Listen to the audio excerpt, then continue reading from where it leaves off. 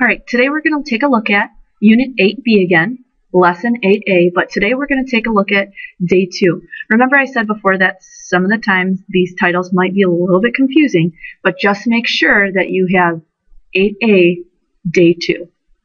Again, we are going to look at writing equations of lines in slope-intercept form.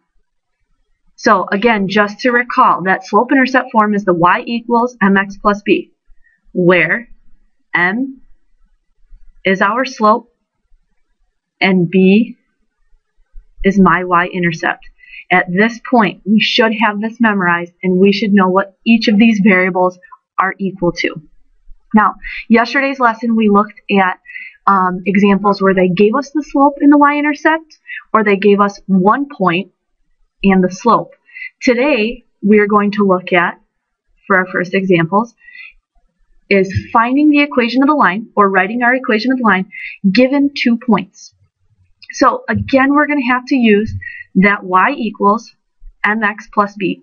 This is the format that our answer should be in when we are finished. Now, if we look at A, it says that the line passes through the points 2, 6, and 1, 4. What we need to do for these problems is if we look at what we have right now, the y equals mx plus b, we first have to find the slope, but we also have to find the b. I like to split my work up into 2 categories so that I can kind of keep things a little bit more organized. Now, to find our slope, if we have 2 points, we can use our slope formula here, that y2 minus y1 over x2 minus x1. So this is going to be my x1, y1, x2, y2. Then I'm just going to plug that into my formula so that I can find my slope. Now I have 4 minus 6 over 1 minus 2. Now I'm just going to simplify here. 4 minus 6 gives me a negative 2. Then I have 1 minus 2, which gives me a negative 1, but we know a negative over a negative is positive, so this actually simplifies to a positive 2. So I have now that my slope is 2. Remember yesterday when we were trying to find our b value, they gave us 1 point, so we went to plug that in to find our b, because now at this point I have y equals 2x plus b. We still need to find that b value. So what you can do is you can pick either one of these points and put it back in to the equation that we have to find our b value. For the first one, I'm going to show you plugging in each of these, you'll still get the same answer, but you don't have to do that each time. You just have to pick one of them. So if I look at the first one with 2, 6, I'm going to have 6 equals 2, which is my slope, times 2 plus b. 2 times 2 is 4. So I'm going to subtract 4 from both sides. So I get my b value is equal to 2. So now I have my m and I also have my b. So I can write my equation of my line. Y equals 2x plus 2. Now, for this first example, you need to make sure that you show this other part because this is using our first point. We can also use the second one. Remember I said I'm going to show you how to do this, but you don't have to use each time. I just want to show you that you will still get that same value. So I'm going to have 4 equals 2 times 1 plus b. 2 times 1 is 2, so I'm going to subtract 2 from both sides. So again, I have that the b is equal to 2. So therefore, no matter what point you plug in from the ones that are given, you will get the correct b value. So you don't have to do each point. So again, my final answer here is y equals 2x plus 2. Looking at part B, again, I'm going to split my work up into finding my m and then finding that b value. So I have the points negative 2, 5, and 2, negative 1. So again, I'm going to label these x1, y1, x2, y2. So I have negative 1 minus 5 over 2 minus a minus 2. Now, remember, we can look at this as negative 1 plus a negative 5. So I have negative 6. And then I have 2 minus a minus 2. So remember, we have that double negative, so they become positive, over 4. So now I can simplify this slope as negative 3 halves. So now I have my slope. So at this point, if I look at this side of my equation, I have y equals negative 3 halves x plus b. Now I need to find my b. Remember, we can plug in any of the points. I'm just going to choose the first one. So I have 5 equals negative 3 halves times negative 2 plus b.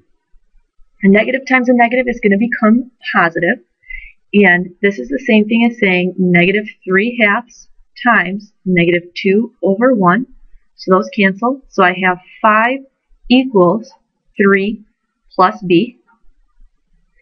I'm going to subtract 3 from both sides. So I get that 2 is equal to my b value. So again, I have my m and my b, so I can go ahead and write my equation of my line. Y equals negative 3 halves x plus 2. So this is your answer for the second one.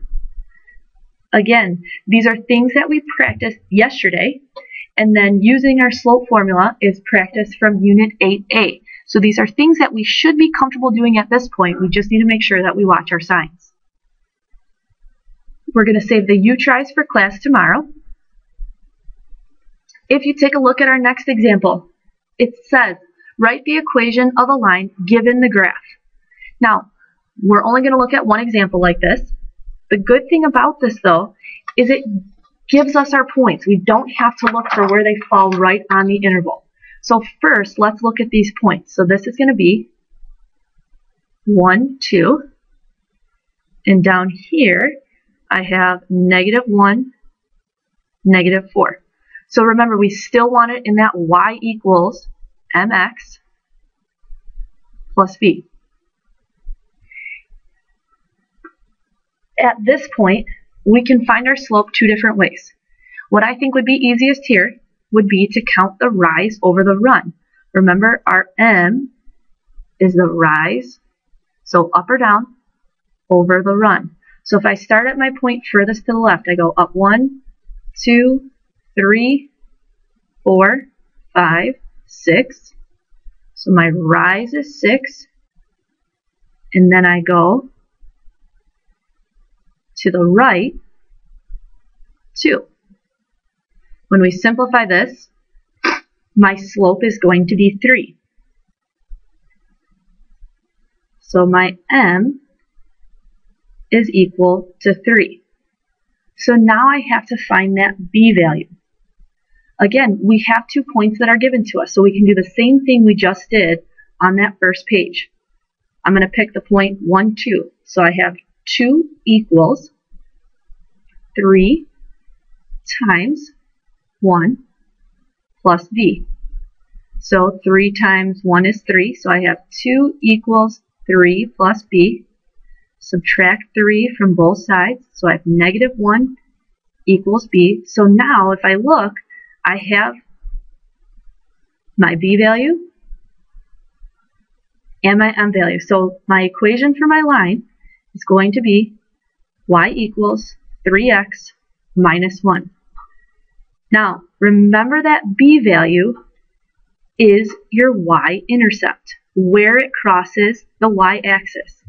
If we look here at this one works out nice for us because it hits evenly right on that y-axis. So we didn't even really have to show any of this work. We could have just pulled that information right from the graph. However, if you weren't able to recognize that, that work is done here for you. Okay, so the U-try we are going to take a look at in class tomorrow. Next thing we're going to do is take a look at example 3. Now, the difference between the last example and this one is our coordinates aren't really given to us. So we have to identify them. Remember, when we are looking at our lines, we have to find points that hit evenly on the graph. So again, remember, we're going to go with y equals mx plus b. The first thing I'm going to look for is I'm going to see if on my y-intercept, if that point hits evenly on here. And, in fact, it does.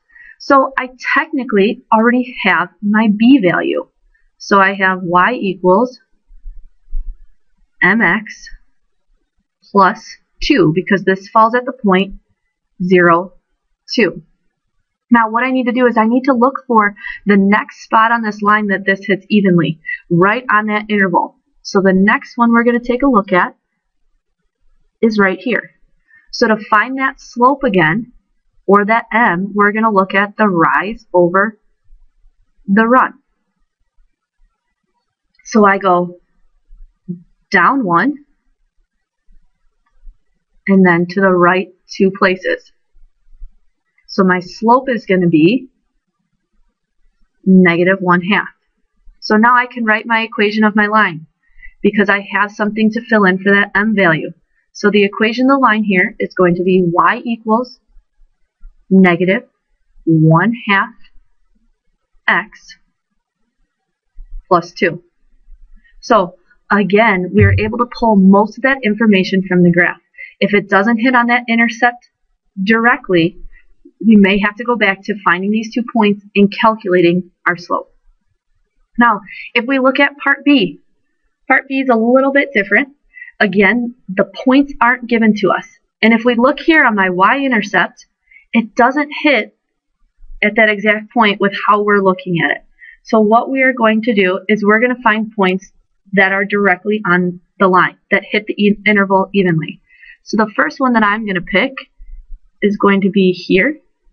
So I have, this point will be at 4, 0.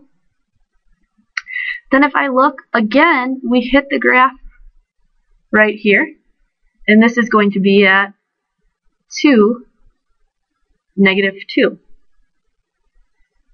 So if I take a look and I count my slope, or my rise over my run, if I look at that m again, the rise over the run,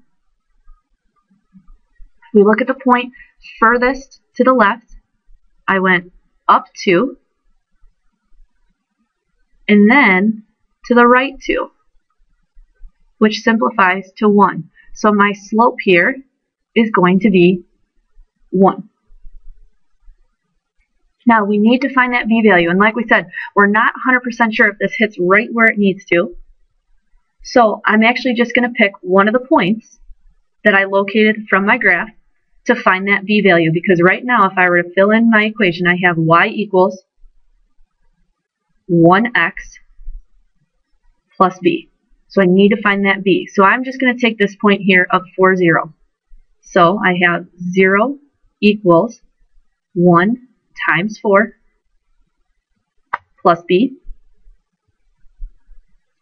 So 1 times 4 is 4. So I'm going to subtract 4 from both sides to get this to cancel out. So my b value is going to be equal to -4.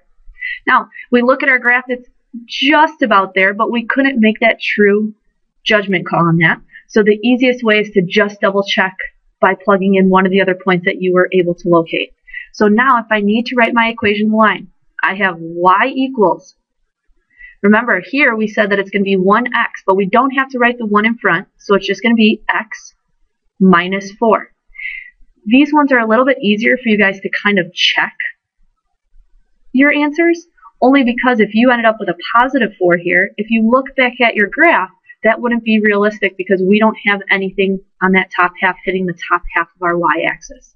So you are able to kind of check by looking at it. Now, the other U-tries for this one we're going to take a look at in class tomorrow. And again, these should be things that you should be able to locate points on here. We looked at that in the last unit, and we should be able to use the rise over the run or our slope formula. But we're going to look at these tomorrow.